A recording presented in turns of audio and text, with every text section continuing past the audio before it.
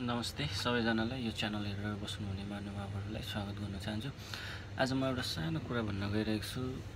कुरा सानो हो तर धेरै यसको चाहिँ चर्चा परिचर्चा हुँदै जाँदाखेरि मलाई पनि केही भनौँ जस्तो लाग्यो यसमा।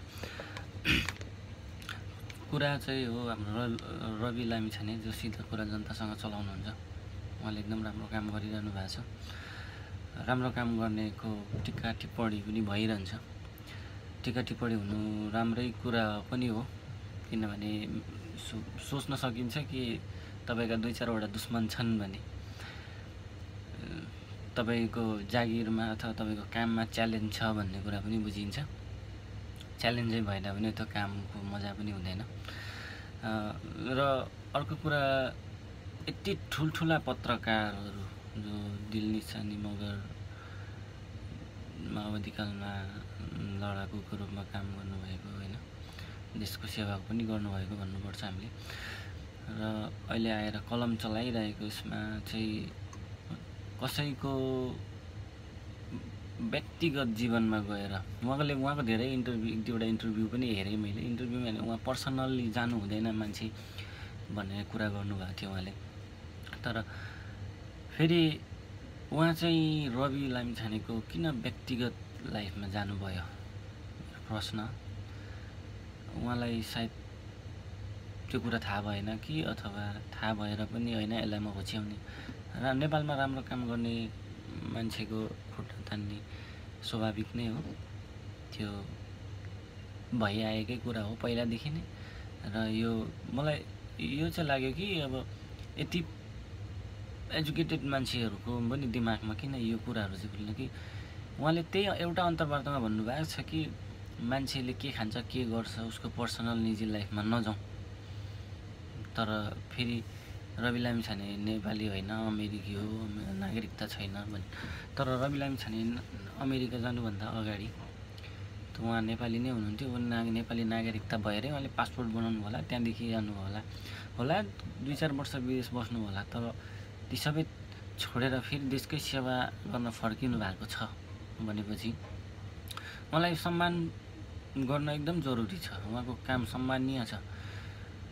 स्पेसल्ली वैदेशिक रोजगारमा जानेहरूको लागि त उहाँले एकदम राम्रो काम गर्नुभएको छ। कतिको उद्धार गर्नुभयो। दिल निशानीजी, तपाईँलाई एउटा कुरा भनौँ कि हामी इन्डिभिजुअल मान्छेले चाहिँ एम्बेसीमा फोन गर्यो भने 100 चोटि फोन गर्दा उठ्दैन। तर उहाँले 1 चोटि फोन गर्दाखेरि एम्बेसीको मान्छेले उठाएर चाहिँ मान्छेहरूको उद्धार भएको छ। उहाँले भनिदिँदाखेरि चाहिँ सुनिएको छ। त्यसो हुँदा उहाँ मार्फत मात्रै मान्छेहरू गएका हुन्। उहाँले राम्रो काम गरिरहनु भएको छ।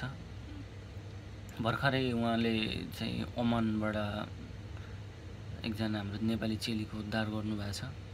यो काम एकदम सम्मानीय छ। दिल निशानीजीलाई म के अनुरोध गर्न चाहन्छु भने हामी पढे लेखेको मान्छेहरू अलिकति टिका टिप्पणी कामको गरौँ, पर्सनल उसमा नजाउँ। मतलब रविजीले चलाएको कार्यक्रम कुनै राम्रो भएन होला, त्यसमा टिका टिप्पणी गरौँ। अथवा उहाँले यो भन्नु हुँदैन थियो, त्यो भन्नु हुँदैन थियो, कार्यक्रमको उसमा चाहिँ दौरानमा उहाँले यो भन्नुभयो त्यो भन्नुभयो, त्यसमा चाहिँ टिका टिप्पणी गरौँ। तर मान्छेको पर्सनल उयसमा चाहिँ के न पाए जस्तो गरेर चाहिँ त्यसरी टिका टिप्पणी नगरिदिउँ। आफ्नो पर्सनल लाइफ जिउने अधिकार सबैलाई हुन्छ। कुनै बेला मैले सबै कार्यक्रमहरू हेर्ने गर्छु सिधा कुरा जनतासँग। त्यसमा अब तपाईँको टिका टिप्पणी आएपछि उहाँले भन्नुभएको थियो कि तपाईँ कुनै बेला चाहिँ कसैको सिउँदो उजाड्नु हुँदै थियो, कसैको कन्सर्ट ताकी कसैको टुरो बनाउनु हुँदै थियो। त्यो त्यतिखेरको उयो थियो होइन। सायद गर्नुभयो होला, गर्नु भएन होला, त्यो अर्कै कुरा हो। तर यो कुरा कसरी आयो त भन्दाखेरि तपाईँले जब यसरी रवि लामिछाने अमेरिकी नागरिक होइन, यो चाहिँ पुलिस होइन, प्रशासन होइन भन्नुभयो। तर यहाँनिर यति सिधा जनताहरू यति मारमा परेका छन्, पुलिस प्रशासनले नै दबाएर यस्ता कुराहरू गरेका छन्।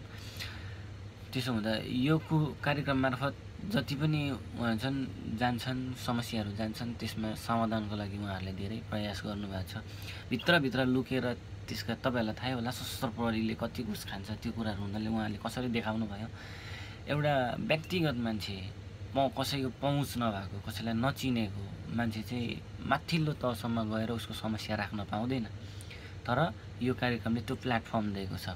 सो म के भन्न चाहन्छु भने सबैलाई राम्रो कामको प्रशंसा गरौँ, खुट्टा तान्ने बानी हटाउँ र पढे लेखेका मान्छेहरूले अलिकति सभ्य समाज बनाउने यो कोसिस गरौँ।